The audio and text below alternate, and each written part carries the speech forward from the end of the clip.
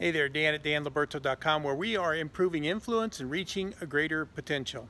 And how would you like to have more intimacy in your marriage? What wife, what husband wouldn't want that? Well, what if I told you that you could have more intimacy and it required something that you've already and they've already agreed to? Both parties have already agreed to. Well, here are my 3 tips. Number 1, you agreed to death do us part. Well, what if we made that a normal message, daily, weekly, monthly? Let your spouse know that, hey, you're there for the term. You're there for eternity. That bond that you have, you are totally and completely invested and committed to it, to its end.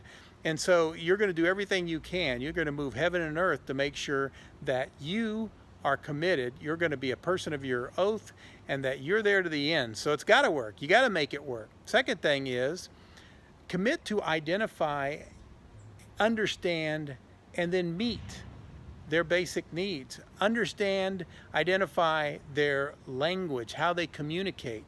And so when you do that, because our tendency is to communicate in the language that we speak in and to meet needs that are ours. And so that's what we do in life. But if we identify what our spouse's needs are, what our spouse's language is, and we communicate in that language and we meet those needs, that just strengthens that bond, that strengthens that foundation.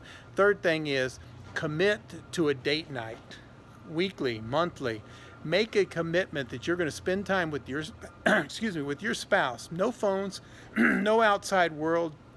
You're going to sit across from them and you're going to absorb yourself in them. You're going to listen. You're going to make listening a priority, and that's how you're going to understand and identify those basic needs.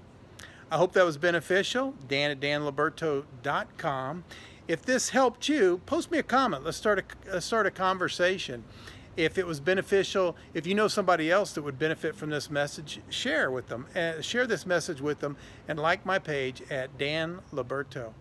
danliberto.com. Thank you for your time. Have a great day. Bye now.